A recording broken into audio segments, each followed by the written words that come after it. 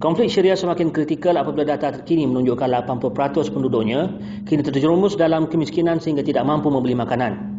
Ini dibuktikan apabila program makanan dunia WFP di bawah Pertubuhan Bangsa-Bangsa Bersatu membelanjakan 90.6 juta seminggu semata-mata bagi memastikan 6 juta pelarian di Syria terus mendapat makanan. Jurucakap WFP Dina El-Kasabi berkata, jumlah itu merangkumi 4 juta pelarian di dalam Syria dan 2.1 juta pelarian di Lebanon, Jordan, Turki, Iraq dan Mesir.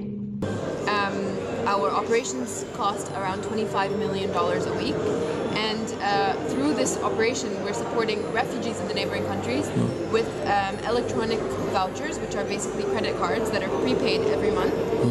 We upload the value of around $19 per person onto these cards each month, so that refugees can go buy the food items they want at local shops. The benefit of this program is that it gives refugees access to a variety of food like fresh meat, chicken, eggs, fresh produce. They can buy tomatoes, cucumbers, fruits and vegetables.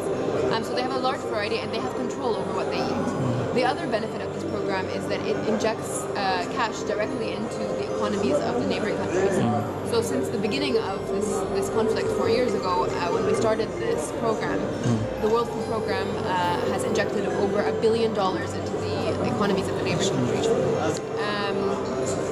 Inside Syria, we are supporting people through the distribution of food rations. So we distribute big boxes of essential food items, staple food items, to internally displaced people across the country, and these food rations contain non-perishables like flour, pasta, lentils, canned food. I noticed that you have a bag over here. Can you explain what is actually this bag? These are bags that we actually gave to refugees so that they can use them when they're reusable bags they can use when they go shopping. Okay. And it's just showing you here as a sample of some of the things that refugees can buy with the bags. Fruits, apples and pears, cheese, milk, tuna. We obviously didn't put here, but refugees can buy eggs, fresh meat, fish, chicken, things that we can't actually distribute in a food box. 2015, WFP is appealing for $1.5 billion to continue its operations supporting vulnerable Syrians who have been affected by this conflict. That's families inside Syria and families in the neighboring countries who are living refugees in camps and in cities in the neighboring countries.